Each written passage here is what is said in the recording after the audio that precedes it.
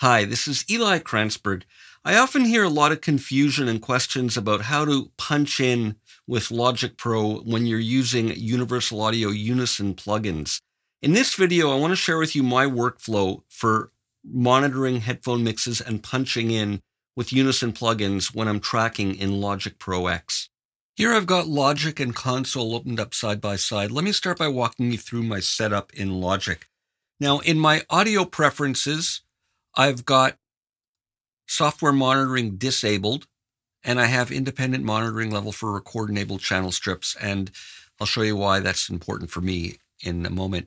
And in I/O assignments, I have this set to output 17 and 18, which is a virtual output. Now, when I play back my project here, you're going to see it arrives at the virtual output 1, 2, and then to the main out, and that's what I'm monitoring is the mix. Now, if I go directly to output 1, 2 and hit play, it's just going directly to the main output. So what's the big advantage of going to the virtual outputs first? Well, it's a bit more monitoring control, but in my case, I like it because of these videos that I do for video capture. Because the output of Logic is arriving at an input in Console, it gives me a bit more routing flexibility. So this is kind of an optional thing. You don't have to do it, but I find it useful for myself. Now let's take a little bit of a closer look at my mixer in Logic, and I'll show you how I have my headphone routing set up. Now by default in my templates, I set up on every channel strip a send going to headphone 1 and headphone 2. Now in modern versions of Logic, you can route directly to a physical output, so I can route these directly, for example, to QMix 1 and QMix 2. But I'm doing it the old-fashioned way. I'm going first to a bus. So everything here, headphone 1, headphone 2, all these sends are arriving here, headphone 1, headphone 2, and then they're outputting to QMix 1 and then QMix 2, and then these are the physical outputs. So I default by leaving them all in post-fader mode, and I option-click to snap them to unity gain so that whatever my levels are will get mirrored to the headphones. Now, of course, I can modify that, but by default, it starts off as mirroring my main mix. So all my Logic tracks are coming through here to headphone 1, 2, and going out to QMix 1, 2. And even my reverb, I have headphone 1, 2 sends on them. Any subgroups, I set it all up going to headphone 1, 2. So now getting back to QMix, I've got my headphone mixes coming from Logic, and they're getting routed to Q1 and Q2. And if I look here, I have Q1 going to my headphone 1 output on my Apollo and Q2 going to headphone 2 on my Apollo. So I have two separate headphone mixes. Now, when I'm tracking vocals, I normally track on the analog 8 input. Now I mute this over here so that it's not going to come through my monitors as I'm working. And then here is where I have things set up for the reverb and for the headphones. So I'm sending this vocal to Q1 and Q2. So let's say for the purposes of this example, we're going to be monitoring through Q2. So I have him up here. So now Q2 is receiving this signal as well as everything from Logic that's coming out of here. So if the singer says, I need more of myself, what I can do is just bring this down in Logic, the amount I'm sending to the QMix. That'll just lower the overall mix of the music. And then I can just turn up the gain on the knob on the Apollo, the headphone amp. So more me, less music is simple over here. And if he says, well, or she says, I want, less drums or more piano, then I simply go into the individual channel strip and can dial more or less up of what I want to send to contribute to that QMix. So global music mix here, individual elements on the channel strips, and then on the vocal channel strip itself, send to QMix 2.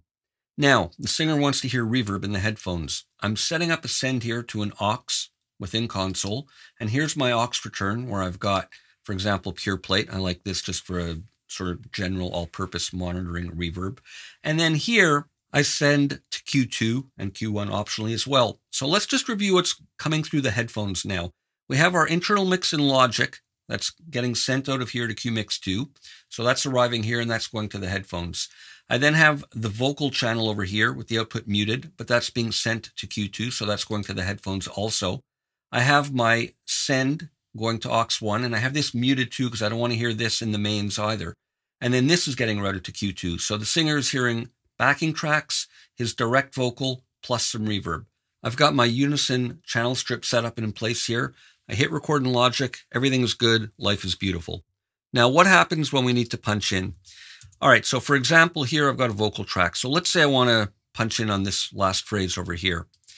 what I can do is record enable the track, and this is where that independent monitoring level for recording and playback is useful. Let's say I'm playing back like that, and when I'm recording, he wants to hear in his headphones some of the existing vocal at a quieter volume. So I can have two separate levels like that. So here's the scenario. We're here, he wants to punch in on this phrase, or she wants to punch in there. I'm going to back it up, give him some pre-roll, hit record. Now when I hit play, he's going to be hearing the entire music mix in the background. He's going to be hearing this vocal because I've got some level being sent up here. And I've also got reverb in his headphones. Now, how do I do that? Well, I've got to send here to the reverb. And normally when software monitoring is disabled, sends don't work. But I've got a send here to the reverb. And then here on the reverb strip, I've got a reverb that I like. And I'm sending that to headphone 1, 2. So we're not recording yet. We're actually just playing, even though it's record enabled. We're playing back. So he's going to hear the existing vocal track, or she's going to hear the existing vocal track.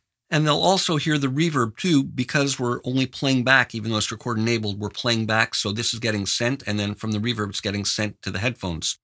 So here I'm using a different reverb than what the singer has been hearing when they're monitoring.